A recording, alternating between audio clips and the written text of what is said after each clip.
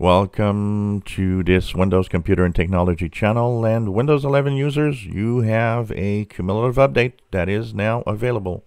This is the bug fixes for Windows 11 for the month of February 2022.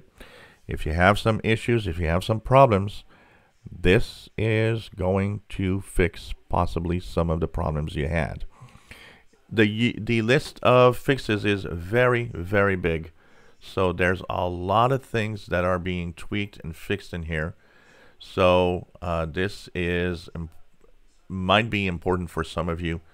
Those that had some issues with taskbar icons and battery volume, Wi-Fi that just didn't really show the correct information. Some of the fixes here are taskbar freezes that some people have seen. There's a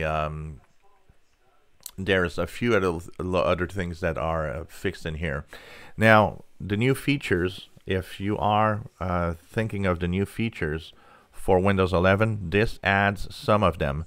So, for example, some of the new features for the February that I talked about just before in the other video that's starting to roll out, some of them are coming through this cumulative update.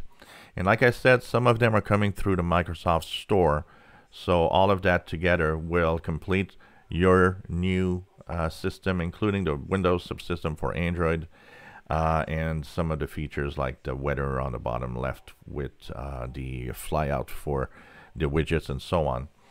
So it's a mix of adding new features and a lot of bug fixes that are rolling out right now.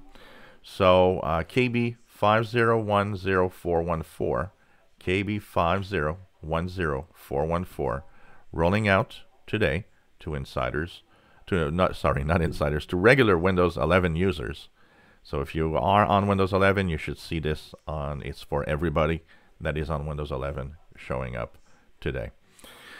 There's also, as you see here, in my case anyways, a .NET framework update also that is being pushed today. So check it out. This will bring some new features to you and also some bug fixes. It's an optional update, so if you don't go and click download and install manually, it will not install. It will not be automatic on your system. If you enjoy my videos, please subscribe, give us thumbs up. Thank you for watching our videos.